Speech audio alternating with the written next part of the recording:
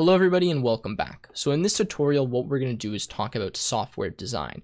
Now, software design is a fundamental concept in computer science, in programming, in creating applications or projects, and it's something that I know a lot of people don't ever learn or they don't ever formally learn it. Now, the purpose of this tutorial is going to be to give you a general introduction to what software design is and show you some of the tools and tricks that you can use in Python to better write cleaner code. So this is going to help you a ton, especially when it comes to debugging and to designing programs. And I'm going to hopefully kind of engrave in your brain the way that you should be thinking about actually writing code. So this is really designed for people that have kind of moved from the beginner stages and are now trying to jump into their own projects or trying to do some more complex things. This is the next step that you really need to master, and you're going to notice that what ends up happening as you get better and better in programming is that the coding itself is not actually very difficult, but what is very difficult is when you're working in large projects, how you actually structure, organize, and write your code. So what I mean by write your code is in which method do you do it? It's not about can you get the task done, it's about how well do you get the task done, how organized is the code base, can I jump in there and read your code and be able to modify and use it very intuitively. And that's hopefully what I'm going to start to introduce to you guys here. I know this has been a long introduction, but stick with me for another few seconds because these next parts are important.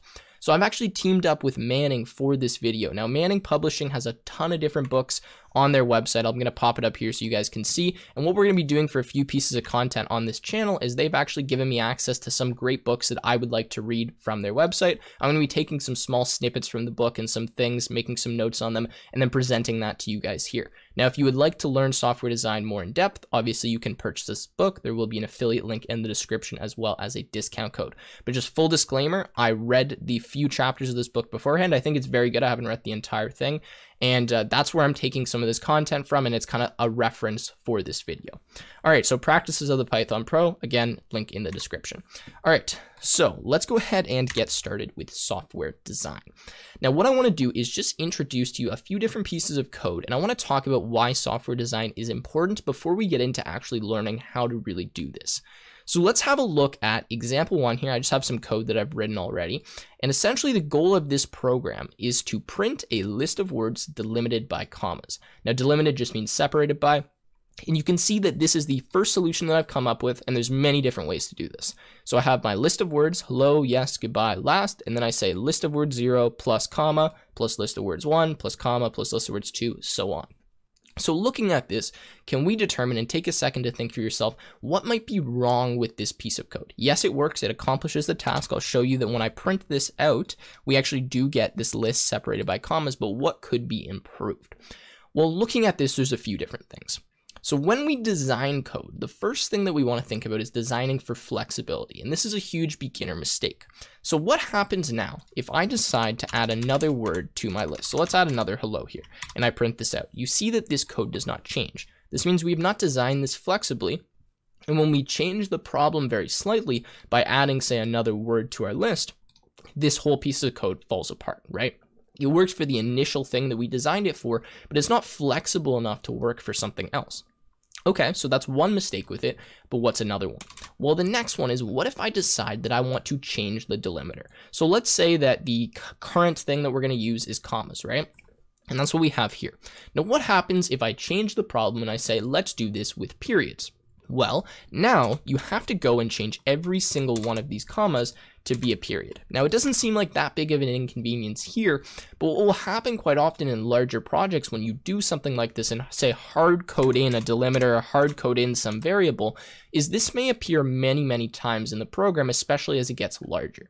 So when you now want to change, say, all of those periods or all of those commas to be something different, you need to go through and change every single aspect, which obviously is not good and is probably going to lead to a little bit of human error. And that's what we want to avoid, is any potential for when we're changing or fixing this code later to make mistakes. And here, this is a huge potential because if I forget to change one comma or one period, first of all, it's going to be difficult to find that error, but second of all, it's just a big issue, right? So let's move to example 2. So that was the worst example I kind of have here, example 1, and showing you that yes, this works, but this isn't a good design. This is not how we should write this. And when we think about this code, we should think about how we can design this more flexibly and scalably so that if we change the problem slightly, this still works. Okay, so now we're on E2, and this is my solution 2. So we can see that I've defined a list of words. I have a variable here called toPrint, and what I've done is said for I in range 4, so that's the amount of things that I have in this list here. What we're going to do is add the list to this toPrint, and then if I is not equal 3, so if it's not the last element, we will add a comma and we'll print this out. So let's look at this. We can see that we get the same thing, but looking at this solution, what is wrong here? Well, take a second to think about it. But it's kind of the same thing as the previous one. Yes, okay, so this works a little bit better for us now, but not much, right? So if we want to change the comma, at least all we need to do now is change one thing instead of 3, so it's a little bit of an improvement from beforehand. But what about this 4 here, right? This again is hard coding how many elements we're going to have in this list. So what happens when we add another element?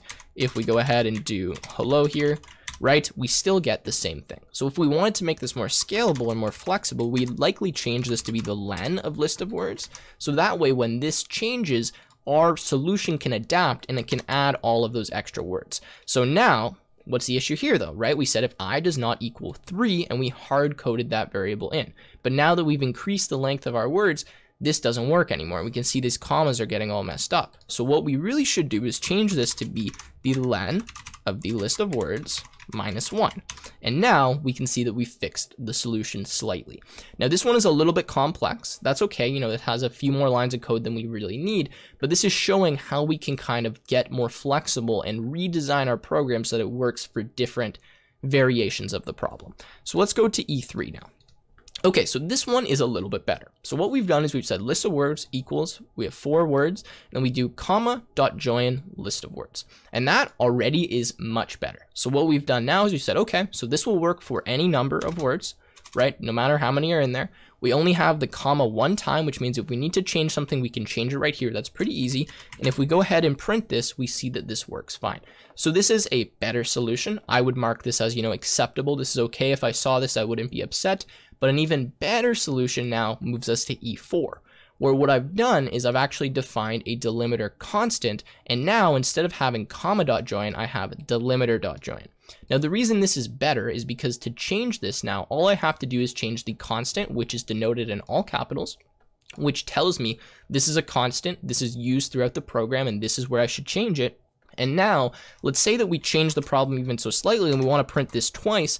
Now, rather than putting another comma here, right, like we would have in a different solution, we simply write delimiter again, and it will use that same delimiter from above. So this is much better. What is the issue here?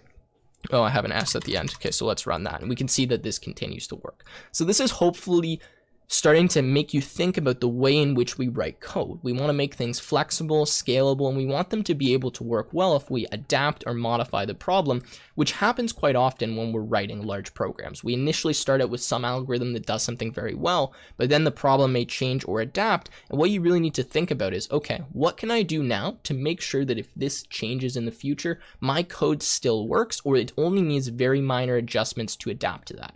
And that's really what I want to start getting you guys thinking about, and that's why I've done this example here of example 1, which again I just called common design mistakes. Okay, so let's move to example 2 now, and let's have a look at this. So we're going to get into some more complex examples. This is just the beginning to get the kind of wheels spinning and get you guys thinking about it. So I have this game here. This is a number guessing game, right? We have a guess up here, we have some while loop, and what we do is we essentially get the user to guess a number between 0 and 100. If they get it correct, you know, it tells them how many guesses they got it in. Otherwise, it tells them if they were under or if they were over. So let's actually add some periods here just to make sure this is consistent. Okay, and now let's run this. So let's look at the program down here. I actually don't know if this is going to work in my subline, so I might have to bring up a terminal window, but if I click 45, yeah, so this doesn't work in here for some reason. But let's just go into a terminal window and I'll run this for you. So cd example2 python e1.py. Okay, so please guess a number between 0 and 100. Let's guess 34. It says your guess was under. Okay, let's guess 40. Your guess was under. I think the number's like 44. Your guess was under. 45. You guessed it in 4 guesses. So that's the basic game. Now looking at this, what do you think that we could improve on, or why might this code might not be optimal, right? Why may it not be optimal, especially if we wanted to say reuse this in the future? Well, I'll start listing a few things that I see immediately.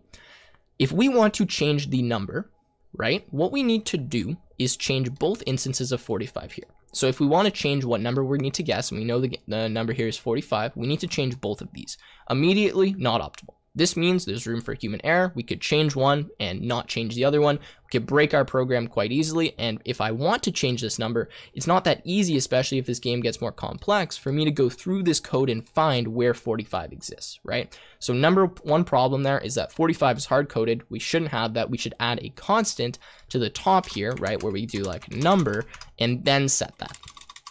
Okay, anything else? Well, what about this range? So between 0 and 100. So we haven't actually really defined that like anywhere else in this code that this range needs to be set. But, you know, what happens when we change our number now to be 800?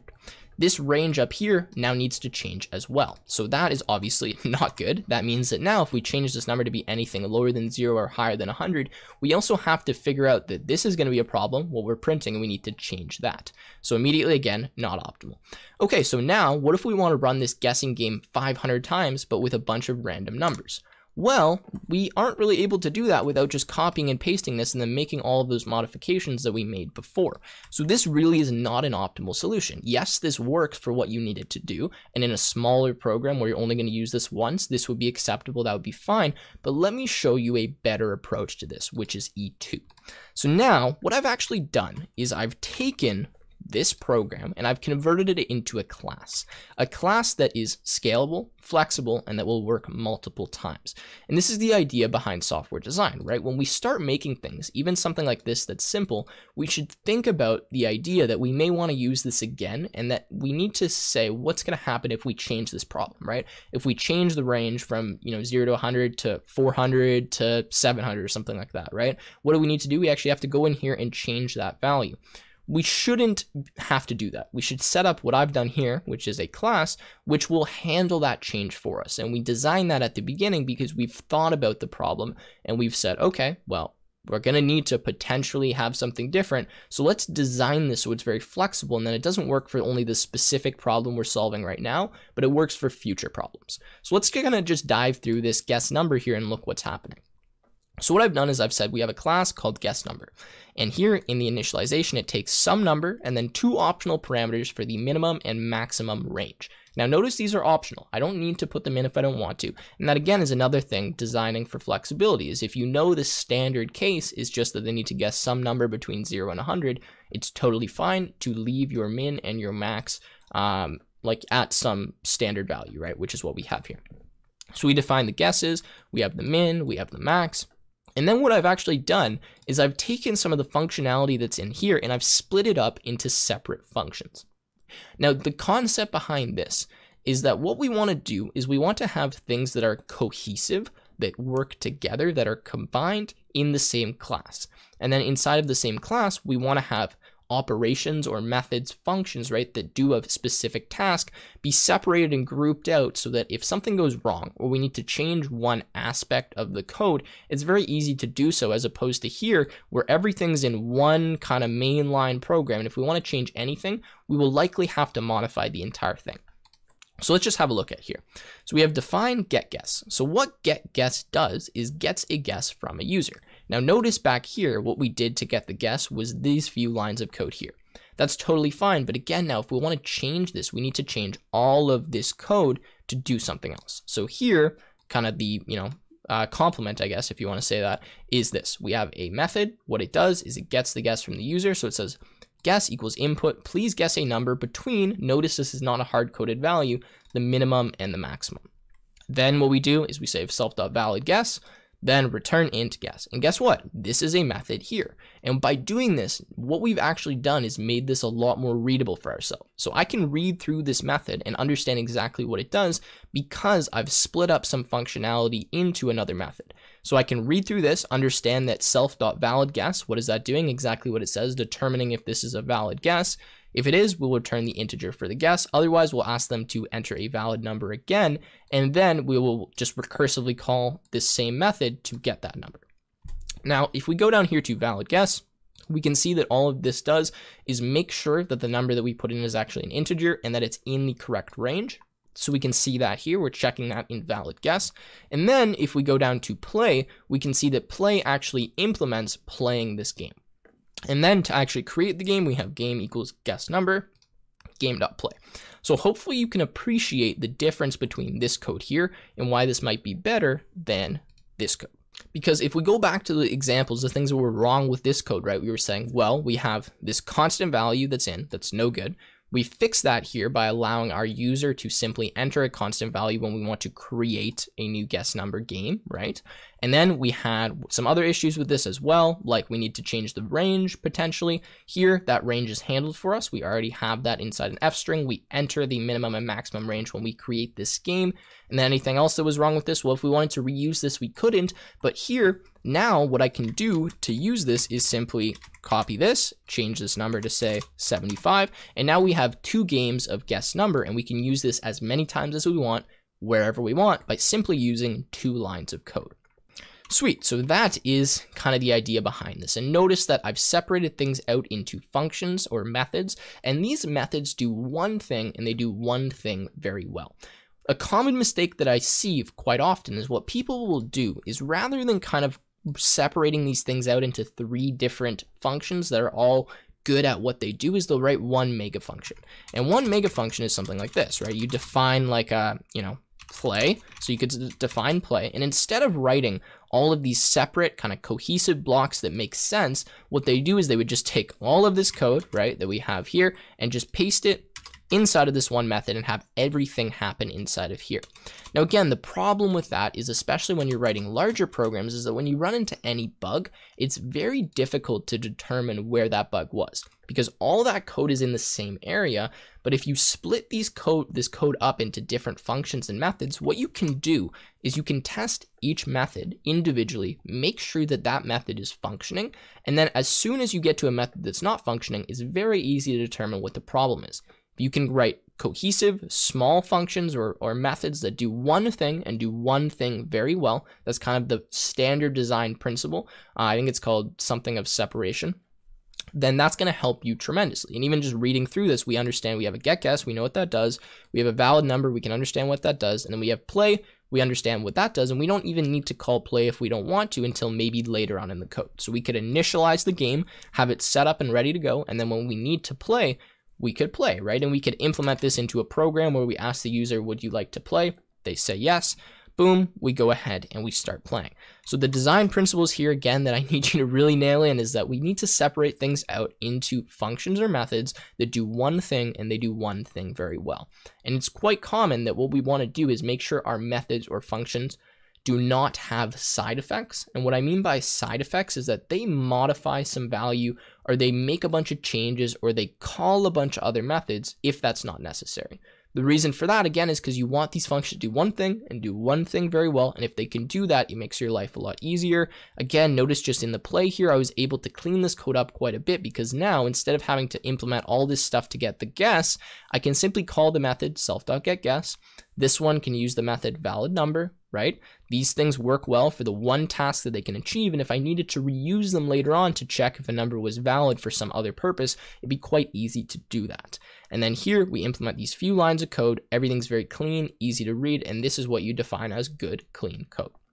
All right, so that has been it for this design. Now we're going to move into example 3, where we start talking about packages, modules, and namespaces in Python, which are going to allow you to organize your code even more. So I hope this is making sense. I hope I'm giving you a few design principles and things to think about.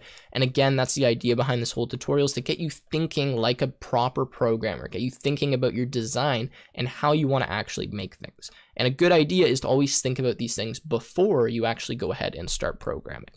Okay, so what I have here is a math functions kind of module, right? So I've said math functions.py.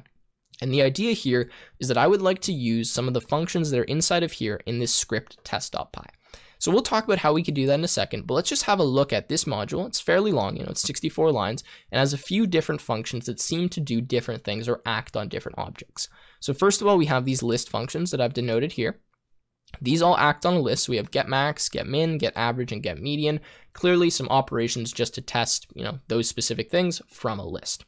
Then we have some hash table functions. What I mean by hash table is simply dictionary. And here we have get keys, hash key, or has key, sorry, max value, min value, right? So we have all these different functions, but they're all in one module or one block. So right now, if I want to use these, what I have to do is import this math functions module, right? So if I import math functions, because I'm in the same folder here, example 3, I should have access to all of these different functions. So that's fine. Let's see how we can actually use that. So let's print math functions dot get average, and then here let's pass a list. Let's go 1, 4, 5, 8, whatever, some random stuff. So let's print that. If we run this here and we look up, we get 5.666667 as our average. So that's how we use that. Now, what if we want to use one of those hash table functions? So if we make a hash table here, we'll say ht equals, and let's just do hi 1 Tim.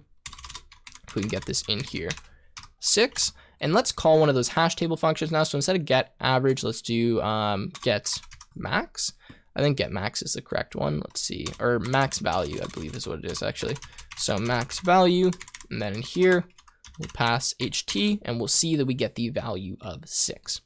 So this is fine. We have these math functions all in this one module, but can you think of what might be wrong with what I've done here, or why this might not be the best thing? So think back to that property that I talked about of cohesiveness. We want things that are similar to be in similar areas, right? So if we go back to example 2 and we look at this, everything that pertains to guessing a number is stored inside of this guessing number class, right? We have those 3 different methods. So get, guess, valid number, and play, which are all pertaining to our, in the same context as guessing a number. We have the attributes that are involved in guessing a number stored in this class.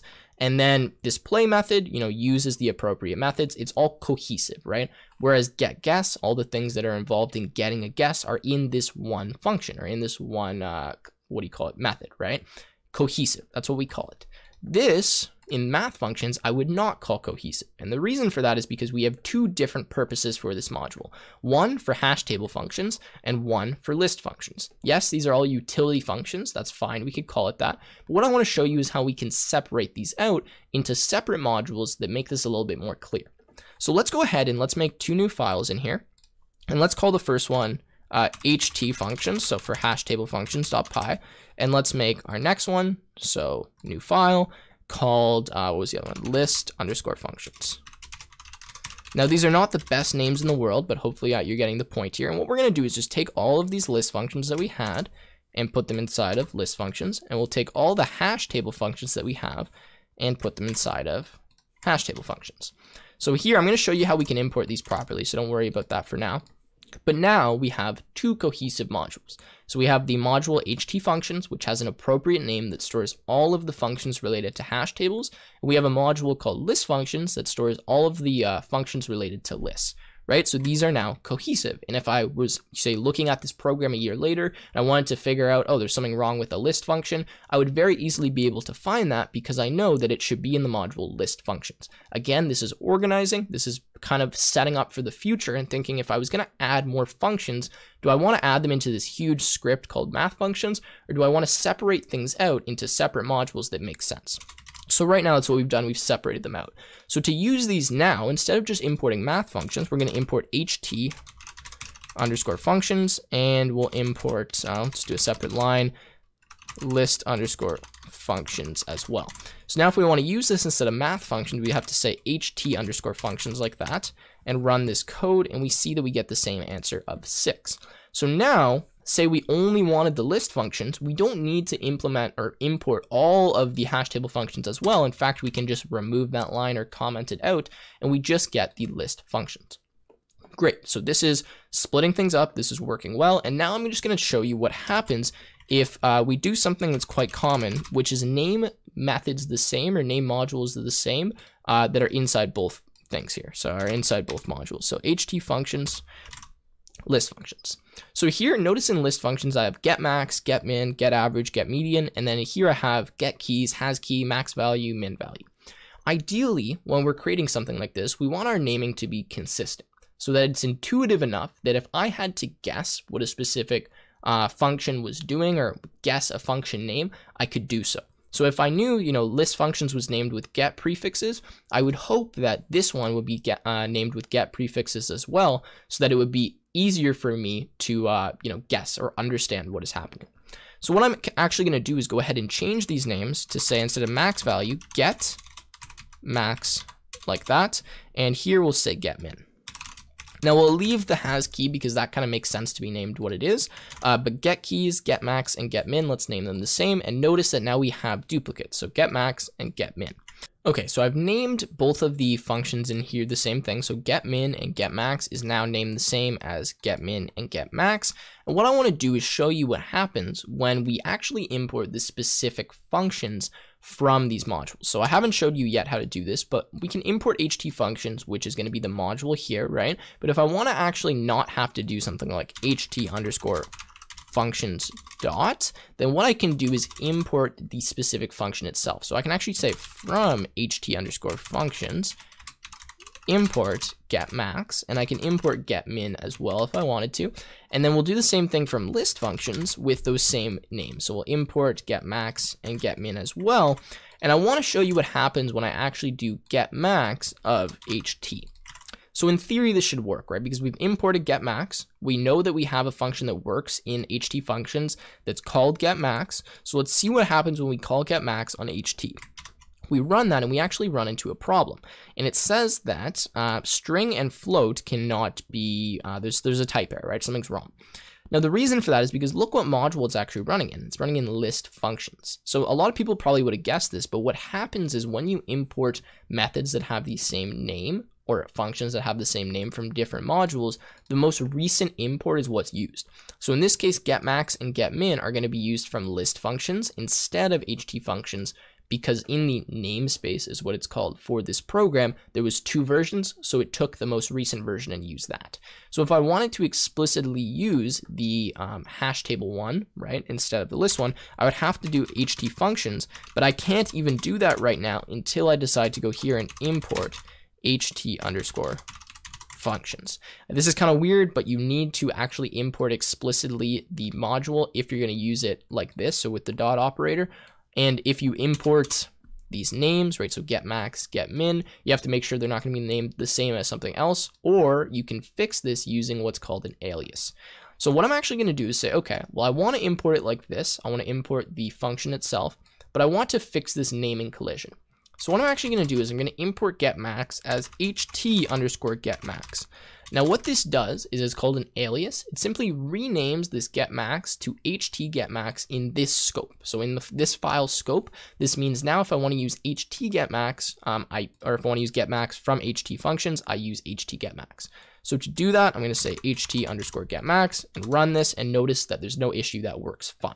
So we can use this as to what's called alias something. We can also say import ht underscore functions as say h, right? And now if we wanted to use something specifically from there, so we'd say, you know, h.get keys from hash table, notice that we get the dictionary keys hi and Tim, and that works fine. Okay, so that's kind of the basics on importing modules and using modules and to separate things into cohesive kind of blocks. But what I'm going to do now is show you how we can actually create something called packages. So notice that since list functions and ht functions are kind of similar, right? They kind of do a similar thing. They both work for functions. What we can actually do is separate these into what we call a package and use a package. Now, what a package is essentially just a folder full of Python modules. Now, to make a package, you have to make a new folder. So we'll make a new folder first. I'm going to call this, let's just call this the functions package. Or actually, let's call it util, because it's going to be like utility things for our program. So we'll call it util like that.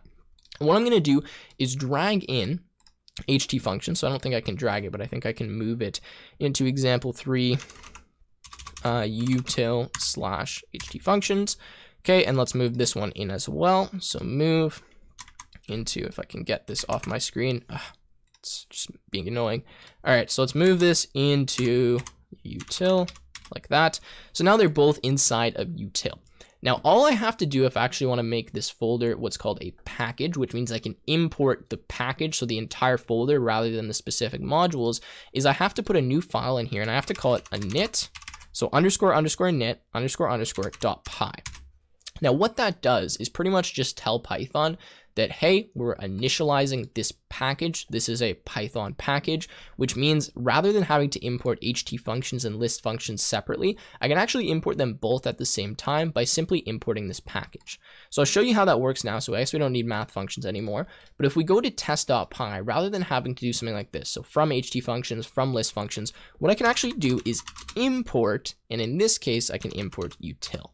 Now, importing util will actually let me have access to this HT functions and this list functions. So now essentially what I've done is I've created a folder that is cohesive. And the reason it's cohesive is because it contains two modules, right? These two modules are similar. They both act on functions. And then I have two modules inside of this folder. And these modules, right, have functions inside of them that are cohesive, that are similar. They both act on hash tables or they act on lists, right? And then these functions themselves do one thing and do one thing very well. They're not doing this huge amount of things. So my program, or my whatever you want to call it, project, is cohesive, which is what we wanted to get to. We wanted to organize things so that they make sense where they are. So we have that now. So how do I use util? So to import a package, you can simply import it like this, but there is some kind of tricky things in terms of how this works. So since this is a package, you can just import the name. But if I want to actually use the modules that are inside of it, what I have to do is say something like this. So from util, and you've probably actually seen this before. So from util, import, and then we'll do the name of those files that we want. So we'll import HT functions, and we'll import, in this case, list_functions. Now you might say, well, what was the point of that? That seems like, if anything, you just made it more complicated from before. Well, the point of that was to organize things well in my program so that I now have functions that are kind of grouped together and modules that are grouped together inside of the same folder. So now if I wanted to, say, if I had a larger project with a bunch of files, it would be very easy for me to find where my utility functions are because they're in the util package. And then inside that package, I have modules that are organized correctly, which means I can find what I need to find. So we'll import HT functions and we'll import list functions. And now we can use them like we would before. So I can say HT functions.getKeys and use that. That works totally fine. Nothing wrong with that. And if I wanted to alias these, what I could do is simply say import HT functions as HT and then do the same import here. So from util, import list functions as ls, right? And then if I wanted to use a list function, I could say ls.getMax, right? And I can say ls.getMax of 1, 4, 5 like that. And my htmax will still work. So I can say print ht.get_max of, and in here we'll just put actually the hash table like that. And what is the issue here? Oh, I've called this HT. 1HT is what that is called. So let's just make this H instead of HT. So that was an issue there. And do that, and we see that this works fine. So that has been packages, modules, and the hierarchy kind of goes package, module, and then classes, methods, functions, and then you have everything else, right, which is just attributes or regular lines of code. So this is the way that you can organize and separate your code out so that it's easier to find and to tweak later. And remember, every time you're programming, what you want to be thinking about is, okay, how can I make this as simple for myself as possible? How can I make it so that when I look back at this in 2 years, if I need to change a file, I can do that because everything's organized and clear. And hopefully this kind of video, I know there was a lot of repetitive stuff in it, really drilled that into your head. And I know that this probably was a lot for some people. There was a lot of things shown here, but the idea is to make things cohesive. And that's the introduction to software design. There's a lot more to talk about, and I am planning on doing some more videos in this domain. But if you want to read up more on this, again, there is that book in the description that has so much more detail than what I've provided here. This was just to give you some examples, get you thinking about how software design actually works, why software design is important, and showing you some of the tools like creating packages and modules in Python that allow you to separate out your code. And to make that package, you simply make a folder called init.py. This folder is in the same directory as my math functions and my test.py, which means that from either of these files, I can import that entire package and use anything that's inside of it. Obviously, there's a lot more to talk about with packages, but I think that's where I'm going to leave it here. And hopefully this gave you a good introduction to software design. So if you have any questions, do leave them down below. Let me know any series you'd like to see in the future. And if you enjoyed the video, of course, leave a like, subscribe to the channel, and I will see you guys in another YouTube video.